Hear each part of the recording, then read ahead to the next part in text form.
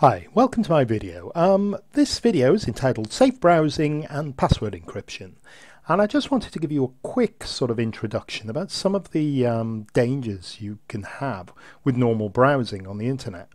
Now, when we browse on the internet, we're usually told we're okay when we're logging into secure sites because we use something called HTTPS or SSL, which is the secure version of our web browsing of HTTPS.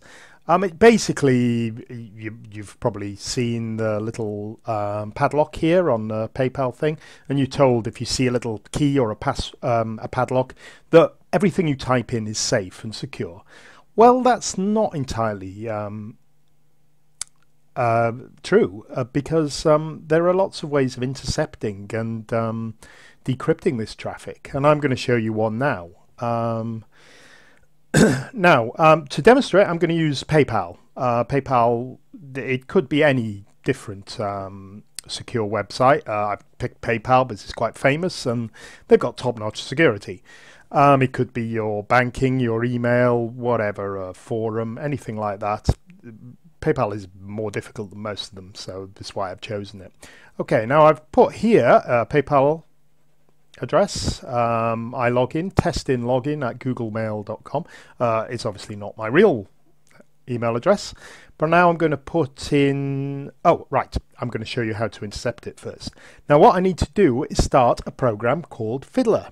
This is a free program, and what it does is it intercepts web traffic.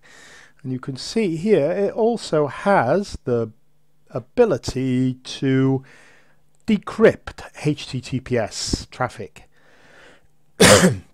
Excuse me. So it can basically take all that encrypted super secure traffic and turn it into clear text that anybody can read. Okay, so I'm going to just minimize this, and what I'm going to do is pretend I'm logging on to PayPal.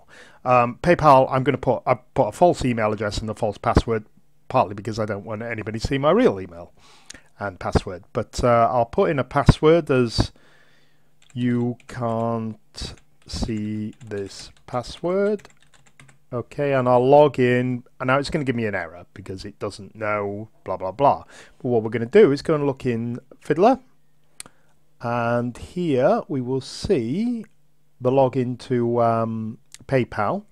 Now if I move across here to the raw section, which shows you all the data that's traveled in the raw, not encoded, you can see at the bottom here we've got login email testing login at googlemail.com, which is the fake email address I put in, and the password is "You can't see this password." So Fiddler has decrypted my password and my login across the wire. This is commonly used in something called a man-in-the-middle attack. Now there are warnings you'll get. You might get a certificate error because basically Fiddler needs to sit in between you and PayPal.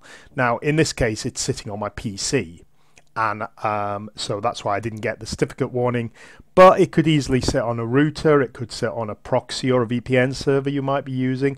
Any intermediate device Fiddler could sit on and steal your username and password.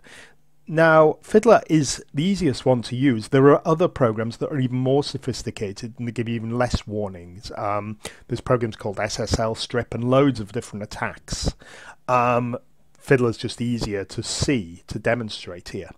Okay, well, I'm going to put another video up shortly about showing you how you can stop this working, but I'll keep this short, and hopefully you'll want to watch my other video as well, too.